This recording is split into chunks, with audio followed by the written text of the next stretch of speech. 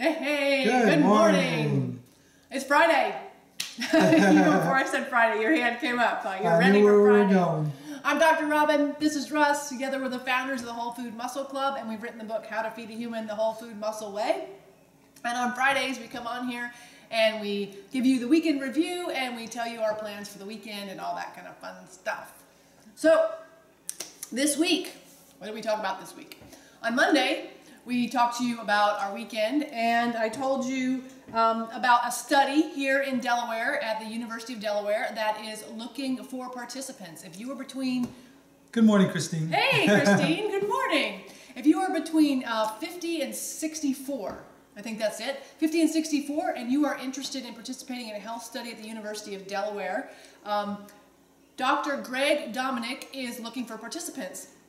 There's some other requirements. You have to be on blood pressure medication, you have to be sleeping poorly, and you have to, what was the other one? Not be exercising regularly. Right. So those are some requirements. I will, when we get done here, I will put the link again for the study in the description box, so that you, or in the comment section, so that if you want to reach out to Dr. Dominic. Yes. If you fit in that minutia of a genre, whatever, definitely group of people, reach out to him, because there's actually they're paying you for your time. There's a Fitbit involved. Like there's it looks like a fun study. Unfortunately, Russ and I don't qualify. The first level gets you $50 Amazon card just for going to, I think, a 2-hour focus group. Yeah, have a conversation with them. Yeah, so told you about that. I also told you on Monday about some new exercise that I'm doing. I'm starting to use the erg, which is actually a rowing machine to those of us who are not in the rowing space. Exactly. So I did it for the first time on Monday. I did it again on Wednesday. I gave myself a blister, which is why I don't have my wedding ring on right this minute, because I took it off today, because I did it again today.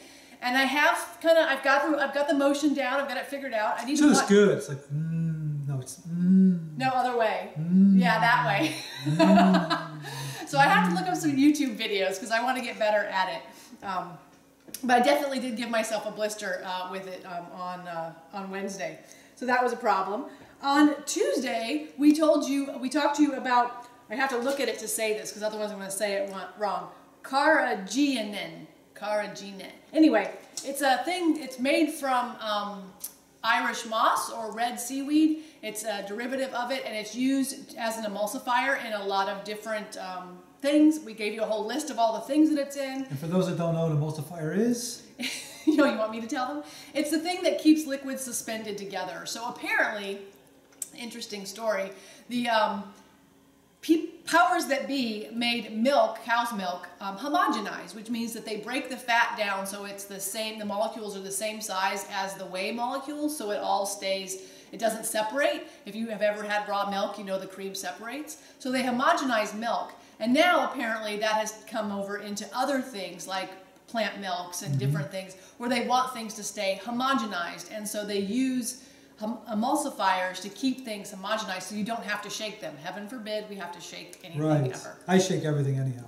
It's true. But there is some science that says that this, I have to look at it again, carrageenan, and it's spelled Carrageenan, causes problems with leaky gut and IBS and all, and we talked about it in detail, so go watch the video in the Whole Food Muscle group in detail. So we've decided we're going to start avoiding it. We don't eat a lot of processed food, so it's not in a lot of things that we eat, so for us it's not a huge deal.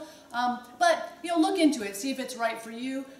It may or may not be. We've decided that we're going to avoid ingesting it. Right. And then on Wednesday, we talked about should you eat before or after you work out. And one thing I forgot to mention to you, I told you that on fasting days we don't eat before or after. Right.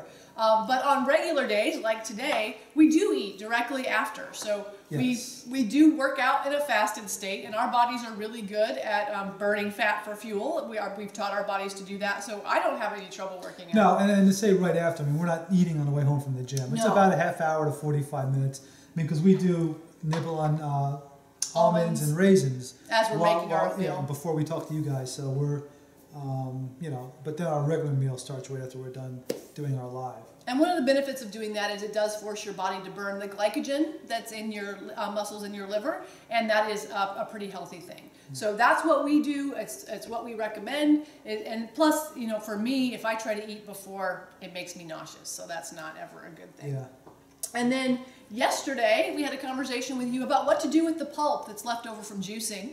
And the first thing we said to you was, don't juice. Right. That's the first thing we said, because if you're juicing, you're losing all the nutrients that are attached to that fiber.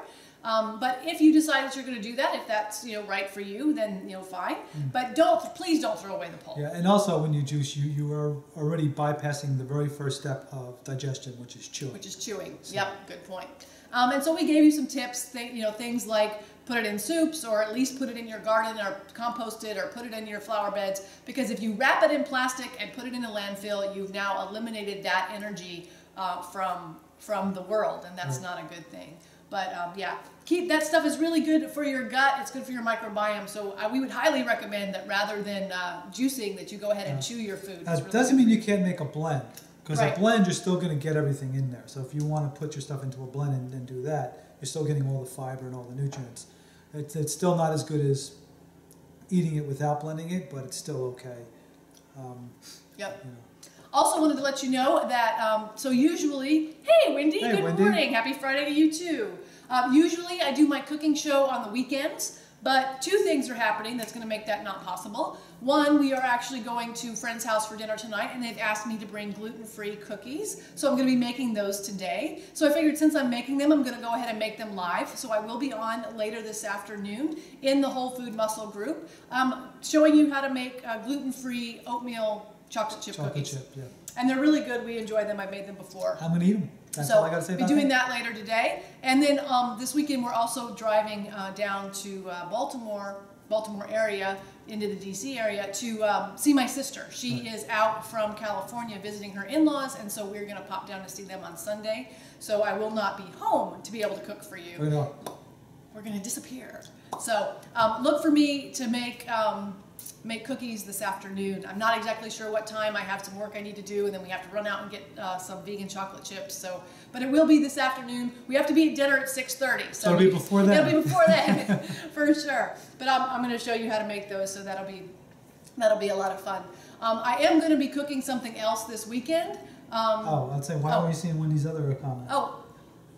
Oh, those sound yummy. They are yummy. They are yummy. Yeah. I may this weekend be making some cauliflower. I don't know what to call it because it's not ground beef, but you use it like ground beef, but it's cauliflower based. I have a recipe for that I want to try.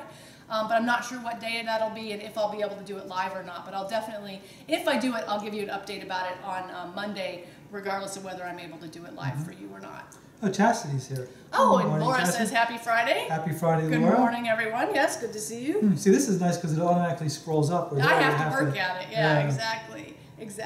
So what else do we have to tell them now that it's Friday? Just that we're working on some things for our services along the lines of personal one-on-one coaching and also a group thing, which we're looking to incorporate an app where we can monitor what people are doing. And give you feedback and do more, because one of the things that people say they get from us is motivation and inspiration, and so we're trying to find a way to incorporate that more into their daily lives. And make it as easy as possible, where we can actually set goals, like here's your goal for today or for the week, whatever, and you guys can, incorporate or input the stuff as you do it, whether it's steps or... We're working on it. We're working on it. We're playing around with some ideas, so hopefully that'll happen soon. Yeah. Absolutely. You guys. Morning, guys. Yep, that's it. Happy Friday. All Happy right, Friday. I think we're going to go eat some oatmeal because I don't know about you, but I'm hungry. I'm hungry. It's staring at me. It's mocking me. It is mocking us. It is mocking us. So look for me later this afternoon to make cookies. All right. So with that, join the Whole Food Muscle Club. That too. With that, we'll say eat real food, mostly plants. Have a great day, guys. Have a good weekend.